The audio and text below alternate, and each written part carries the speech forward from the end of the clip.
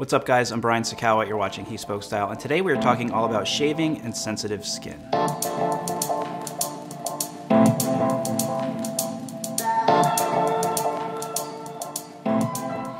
Before we get started, I want to give a big thank you to Gillette for sponsoring this video and for helping to promote an awareness of issues that I know many of us who shave regularly have to deal with. So sensitive skin is kind of this catch-all term that we use that doesn't have a real clear definition, but generally when we say we have sensitive skin, we're referring to the fact that we often deal with some type of irritation, most frequently on the face or neck. Now, in terms of irritation, that could be anything from redness, tightness, itching, burning, stinging, ingrown hairs, or razor bumps. Now, these symptoms typically show up when your skin is exposed to some type of irritant.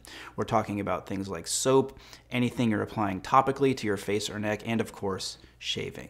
So I am one of those guys who shaves regularly, and I always have to be really careful, especially in this area of my neck. I don't know what it is, but my neck has always been really sensitive and prone to razor burn, like redness and irritation. I know I'm not the only one. Now, how does this happen?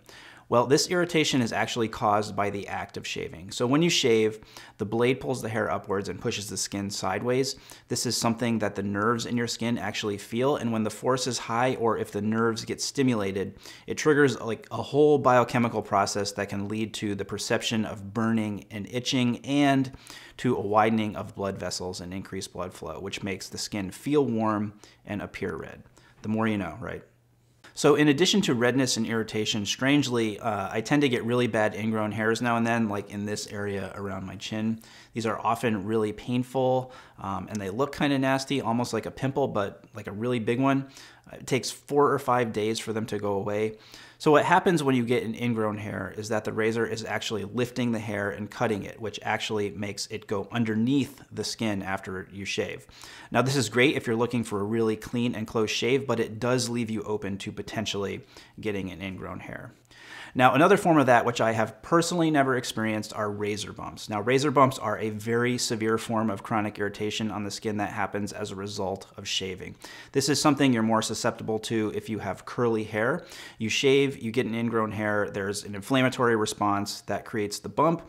Then you can get into this whole thing of secondary infections, which can lead to terrible things like hyperpigmentation and potentially even scarring. I'm told this is very painful.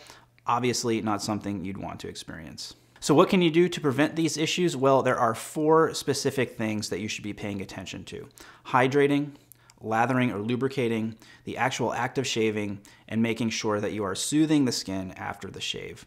Now let's take a closer look at each one of those. So hydrating. Now before you shave, you want to make sure that your beard area is wet. I would take that a little bit further and say that, just splashing a little bit of water on your face is not adequate, even if it's warm water.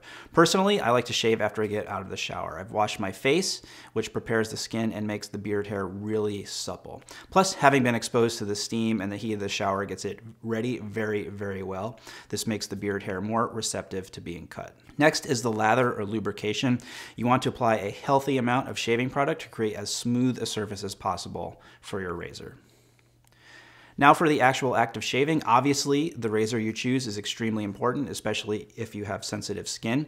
If you are one of those guys, Gillette has a new product called the Gillette SkinGuard razor. Now, unlike other Gillette razors, which have multiple blades, the SkinGuard razor has only 2 blades. And the reason for that is the more blades you have, the more susceptible you will be to irritation. Now, in between those 2 blades on the SkinGuard razor, you have this little piece, which is referred to as SkinGuard technology. This helps absorb the pressure from your hand and minimize the pressure on each blade. It smooths the skin to protect it from the blades and reduce the tug and pull on the beard hair. And it also raises the blade slightly to minimize contact with your skin. Now, if this sounds like you are not going to get as close a shave as you would with a safety razor or a 4 or 5 blade cartridge, you are correct. That is by design. The SkinGuard razor is a razor for the guy who is willing to compromise a little bit in terms of closeness in order to minimize the potential for skin irritation. Finally, after the shave, you need to soothe your skin. Make sure that you are using a post-shave product like some type of moisturizer to keep your skin hydrated after you've shaved. Sensitive skin as a result of shaving is a real thing. I deal with it, and apparently I'm not alone. 70% of men also have this issue. This is a great topic to have a conversation about. I would love to hear your stories. Leave those down below in the comments. Thanks again to Gillette for sponsoring this video and helping to create awareness around this issue. Links to the Gillette SkinGuard razor are down below in the description. If you like this video, please give it a thumbs up, hit that subscribe button, and until next time, thanks for watching and stay tailored.